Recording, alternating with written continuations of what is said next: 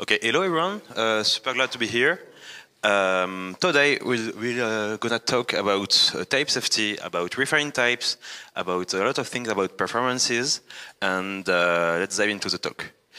So first, you can get the slides. They are online by flashing this QR code. We already put it there before, but if you haven't, you can still get it. So we'll let a very weird moment of 15 seconds for you to take the QR code if you have. And okay, so who am I? I'm an engineering team lead at Ledger. I manage one of the backend teams. Basically, what we are doing data on the blockchain, and we'll dive into what Ledger does a bit later. And my co-presenter is...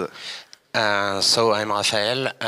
I worked with Valentin at Ledger at the backend blockchain as a staff engineer, and so Ledger. Okay. So what is Ledger? So some of you may know it. Basically, we are a hardware company. We craft like hardware wallets to hold cryptocurrencies for the user to own their own keys for their digital assets. And we are a bit more than 650 in 9 locations with a lot of engineers. Actually, it's a very tech-heavy company. We are a small Scala community, and we manage to thrive despite assaults of Node.js and Python guys. And we are handling a lot of queries. Most of this is not like usual data Spark workflow. It's purely web services and basically interfacing with the DBs. So.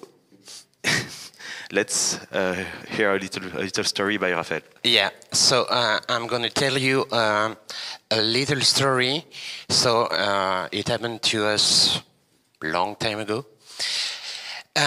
We find this, something like this. It wasn't this code, but just a basic case class with a lot of strings.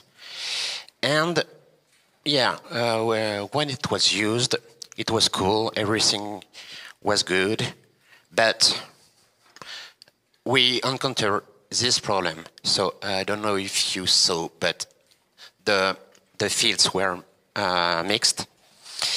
And we tried something. And yeah, this worked. It has some bugs, obviously, but yeah, it compiled and it worked. So we say, okay, this has to be better.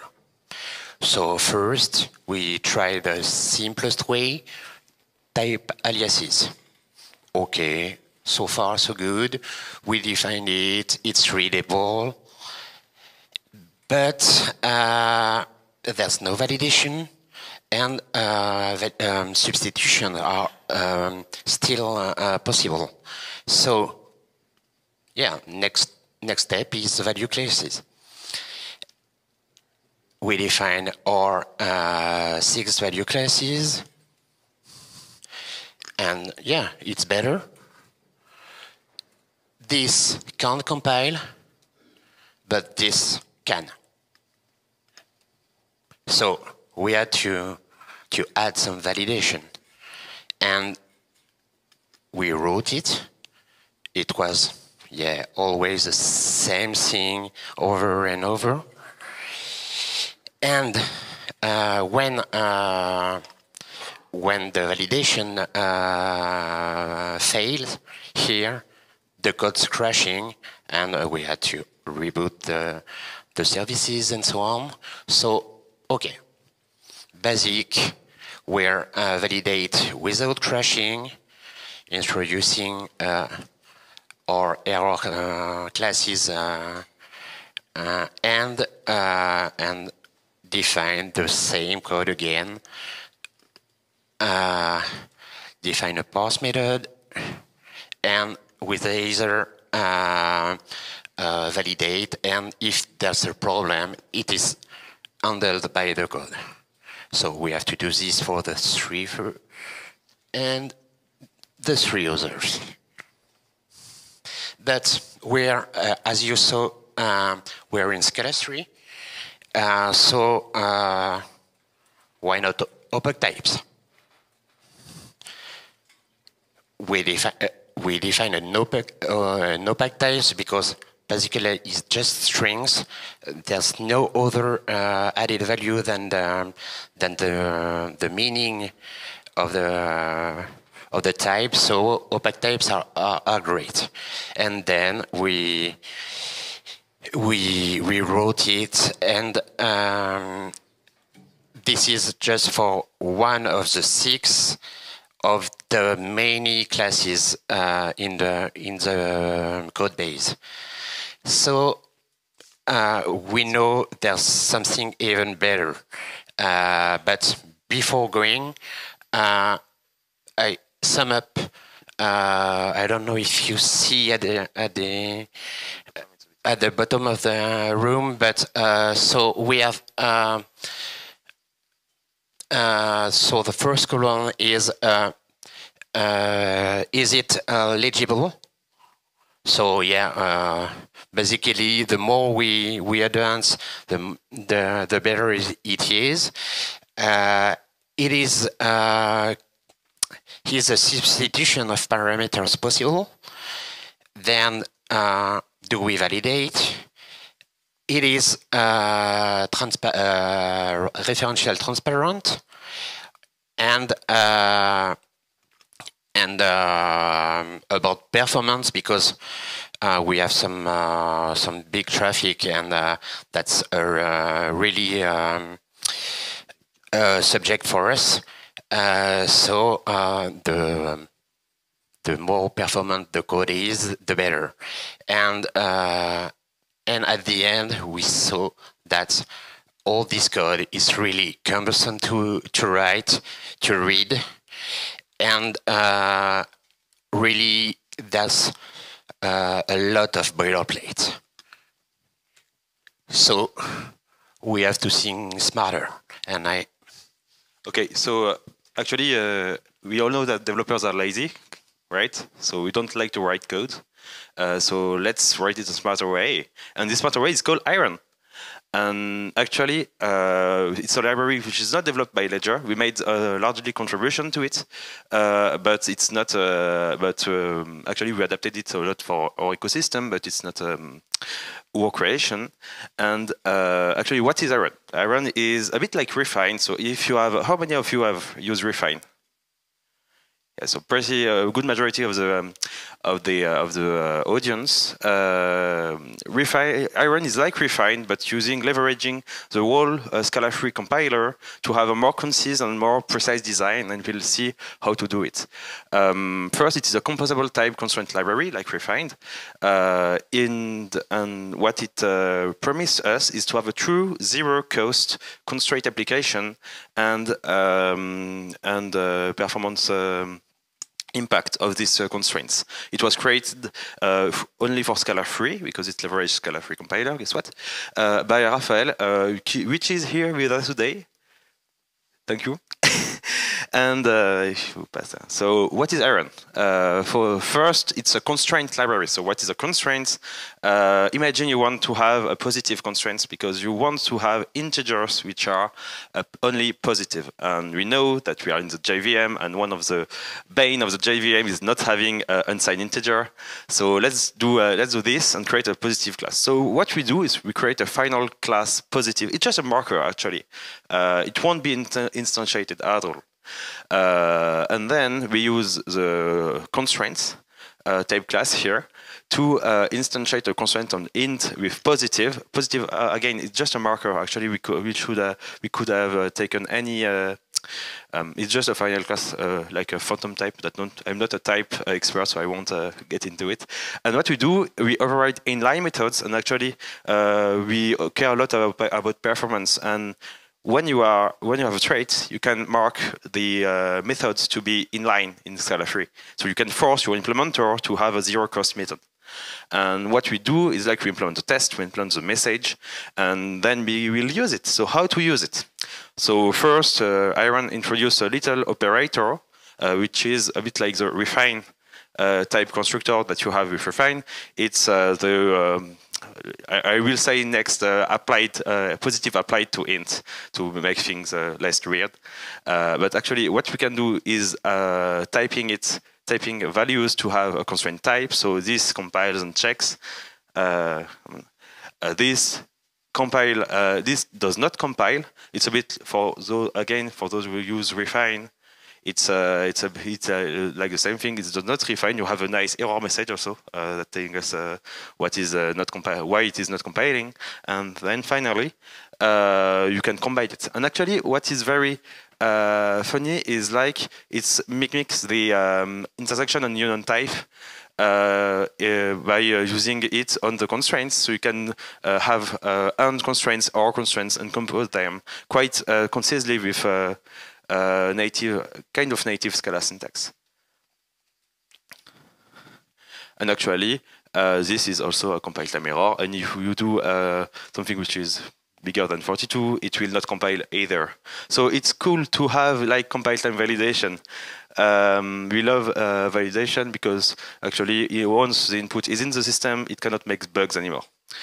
So how to add validation, how to use them. Actually, what we need to do to have something which is not a value, which is not a constant defined, it needs to be in line, actually, to have compile time validation, because the compiler needs to put it into, needs to expand actually the inlining to get the, to apply the constraints. But if you have a runtime value, you can use a very conjugate method, which is .refine, which which is a bit like the require row we have seen, but it is using actually you are using the constraints, and this can be used on a runtime value. And actually, we can rewrite the whole IBAN thing in like one slide, which with the help of refine either, which actually does what it seems to be doing. This just refine either string or the type constraints, and we managed to get the IBAN rolling like this. So we have seen it's a bit like verbose to use these constraints, because actually when you refine it, you have to either have the constraint typed on the left hand side or have the type argument on the right hand side. And so what you want to do is to combine these constraints with opaque types to have truly zero cost new types in Scala with constraints attached. So it's a pretty powerful concept. In terms of conciseness, what you can do is to define opaque types. So if you don't know, you can subtype. If you have an opaque alias, you can subtype it with a type. And actually, this is allowing us to have all the methods on int available. So if we want to make a truly black box, which is not, which is opaque, you can do it. But if you want to have an alias, which is on which still is a subtype of int here, or string, or anything, then you can do it. And actually, if there is no need for a very high amount of safety, and you want to use a method, you can do it. And what Aaron is allowing us to do is also to use this refine typed ops, which is a bit verbose. Actually, it is verbose because there is a lack of something in the Scala 3 compiler, because there is a keyword which is not yet used, which is erased. In the future, you will be able to mark things and methods as erased, so you ensure the compiler does not generate code for it. Since we don't have erased, we have to use this quite verbose, so the starting type, the constraints, and the results. But if you, with these two lines, you have a truly zero-cost abstraction on your types, on your data, sorry. So for instance, it's a real, actually, from now, every code example will be real code we have in production. So if you know a bit about Bitcoin, actually, there is a unit, the atomic unit of Bitcoin, the least amount you can send is called a Satoshi. And Satoshis are limited, both in both it must be positive and it must be less than something, because we know in advance the maximum amount of Bitcoin that can be generated. And since we are using cryptography and elliptic curves and a lot of things that manipulate large byte, large number, it can happen that if you have a U256, which get into the system, it can be problematic, so we have to limit it. And what we can do is to type the constraint as private, so nothing outside of this module can use it. Then we constraint a type by this thing, and then you define the referring type ops, and boom, you have your abstraction created, and it's very concise. You can do it. Actually, you can. You can have all the benefits that we explain with only 3 lines of codes per item. So it's basically the best of both worlds. You have to introduce constraints into your code base, but actually you already have them. It's just not encoded the same way.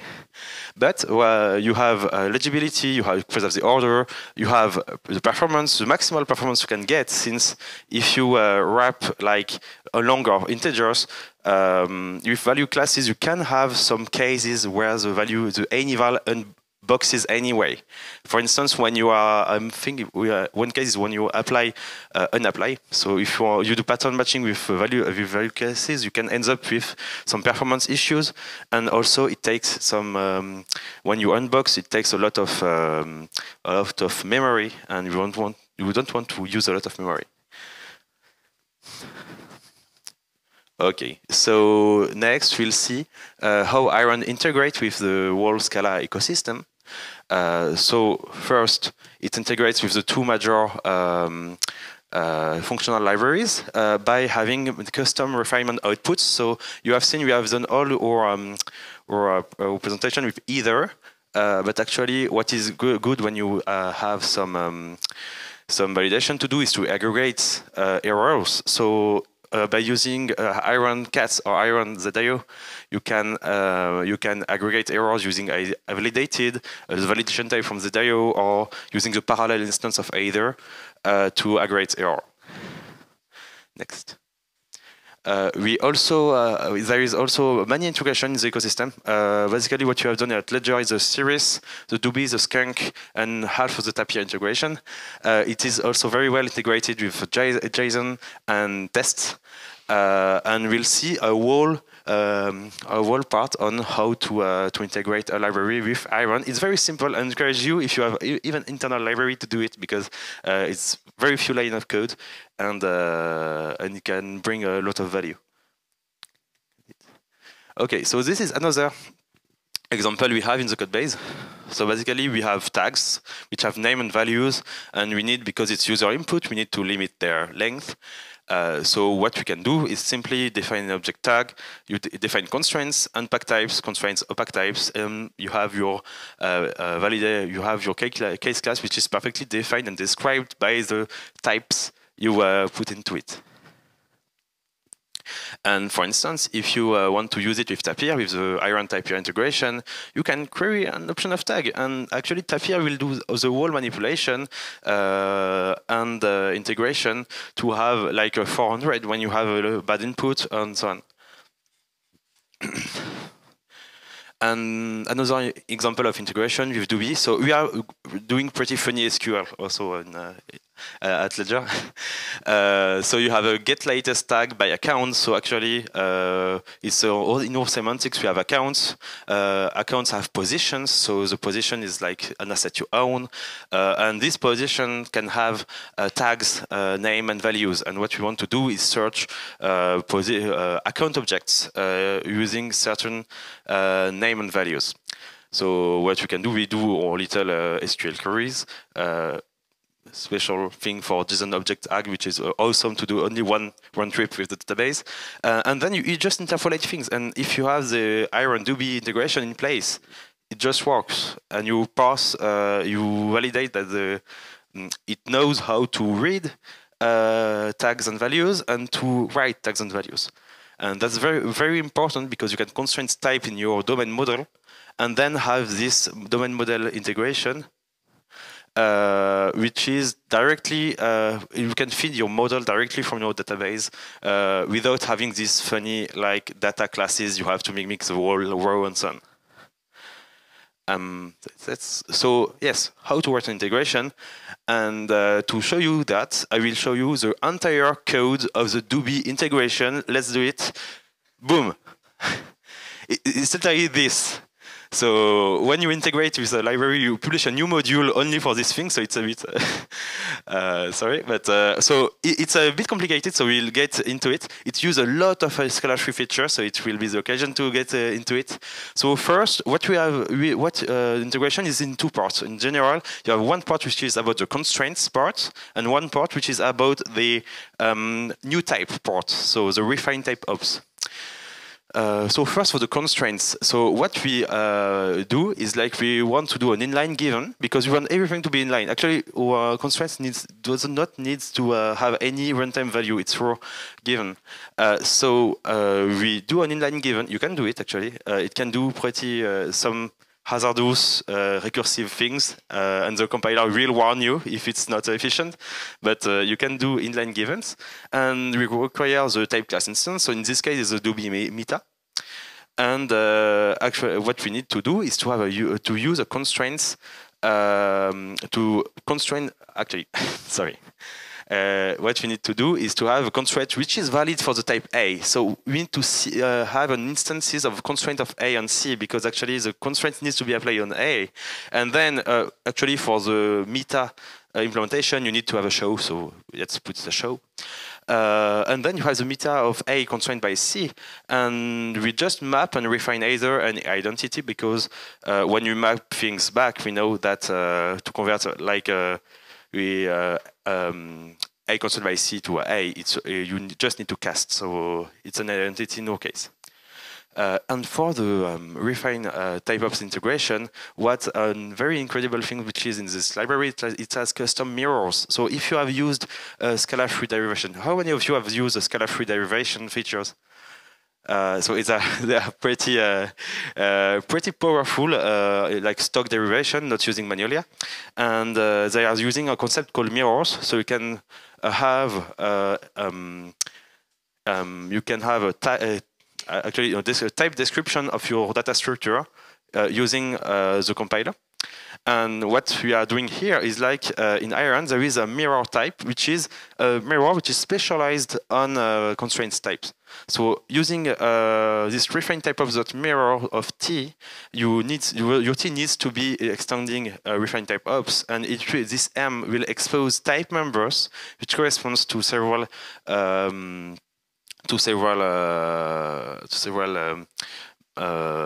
things that are encoded by the reference type of that mirror. For instance, the base type, the constraints type, the result type. And what we do also is to have an evidence of a meta. So we need to have a meta, but we doesn't need to have a meta on the T. We need to have a meta of the underlying constraints type. So we need to have the former thing we show you just before here. And so you use the dependent typing on M to get the iron type, and this works actually. And you can get your meta of T, and actually it's a bit of boilerplate, but mind that this is a whole code for the whole integration. We can safely cast it and have no performance cost whatsoever because it is we already know that the iron type and the T are equivalent because M is present. And last but not least, some takeaway. Yeah. So the first thing Iron gave to us, as Yaron Miski said, it really allows us to making illegal state unrepresentable in the code. That's the main point. If you have to remember something of this this talk, this is this.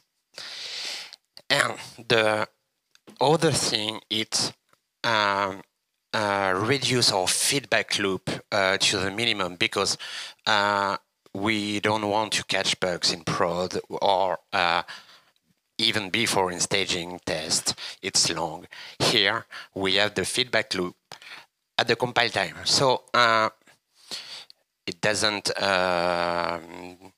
prevent us to write tests and so on, but we catch a lot of things at compile time, so the productivity is way better than before.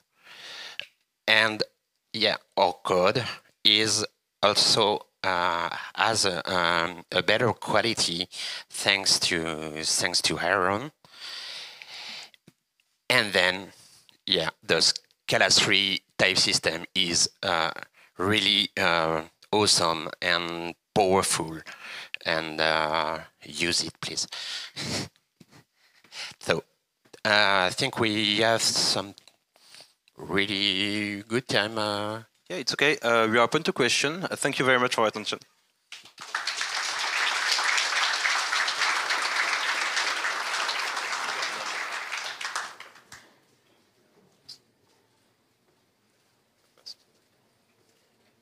Hello. Hello. Can you hear me?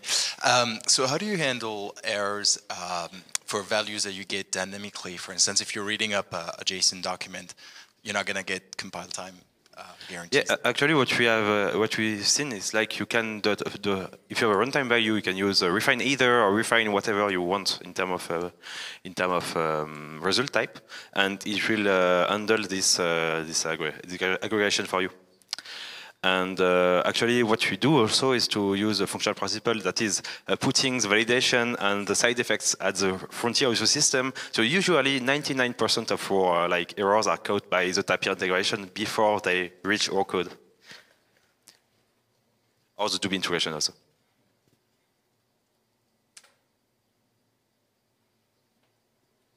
Thank you very much. It was extremely impressive. I have some memories about liquid Haskell and Scala liquid, I don't know, refine maybe. And there are a lot of difficulties to hold the precondition. And how does it work when you try to refine something that comes from the real world and you try to keep the precondition during the usage of your consumed value? Yeah, actually, one thing Aaron does not prevent you to do is to take two positive integers and do a minus and having a negative one, and do things, because yes, it's not encoded truly in the type system, because you cannot. We are using a bit comparator as a theorem prover here, and it cannot prove. Proving things is hard, basically. So that's why I talk a bit about the subtyping relationship you can have with opaque types. You can use it, you can also not use it, and ensure that the validation are correct at the end. And actually, when you have a type like A constrained by C, you can. What you can do is, if you want to create a I constrained by C, you have to use this .refine extension method. And actually, if you want to cast it raw, you can use .refine. It will be the equivalent of require, and require crashes when there is a bad input. But anyway, you can use Scala fix rules, for instance, to make all the refined calls disappear, and show that you need to have a better error handling, because to create an instance of the type, you need to refine option or refine header, and normally it will check at this time. Thank you. And currently, do you think that it's obviously that you should use for every Scala project, or there is some dirty corner? Yeah, actually, we use it for quite some time right now, and we haven't seen some dirty corners. There is some rough edges, like the refined type ops integration. You have to specify the whole thing. It's a bit verbose and so on. But actually, we use it in production every day, and it works quite well. So I would say yes. Nice. Thank you very much. As long as you're in Scala 3. So I have a related question. Sorry. Okay. So in Scala, generally, you have a long compile time. So how does it affect compile time? Is it a big increase or just slight? It's honestly, I don't see the price of iron at compile time. It's a big advantage versus Refine because we haven't discussed the match between Refine and Iron, but there is some detailed comparison in the documentation of the lib if you want to read it. But actually, since Iron is using a lot of Scala-free compiler features and no like shapeless implicit wizardy, basically, the compile time is very reasonable. And as Raphael said, you don't see it. Thank you. So I have another question. Have you ever got succeeded at creating a Spark encoder that uses these types? And we don't use Spark. You don't. Okay. No, the concept I'm looking. Maybe there is a success report from the library author. Have you got the any thing feedback? is, maybe Raphael would. Yeah. So the question is, are there any success reports about creating Spark encoders using Iron types? Because I can see the concept would be, I have that data frame that come from the Python types, and it has no types because Python. And anyway, that's general SQL-based thing. But I want to be able to promote that data frame into a data set of a tuple of Iron types, and then continue manipulating it so that my data sets are basically should be correctly typed and proven using the library. I would love to have this because I love using George Orwell's techniques to make sure that the code cannot stray outside of the boundaries. I never used Spark, and I'm not aware of anyone trying to use Iron in Spark or similar libraries, frameworks. And but I don't see why it shouldn't be possible because it's just type classes. So I guess Spark also uses type class. It does not? Yeah. Okay. But I think the idea is still interesting, and then maybe I will work on it to make a Spark integration. Yeah, actually, if I can just add something, if you take the Tapir integration, it compiles the constraints into a validator for Tapir, but it's not like a random like filter or Boolean filter on the endpoints. It's a real native Tapir validator, so it should be possible, I think, to create a SQL expression in Spark to from the constraints. There is no reason not. Yeah, that's clearly an avenue. So yeah, it's uncharted territory, but it would look to be a very useful development if that ever happens. Thank you.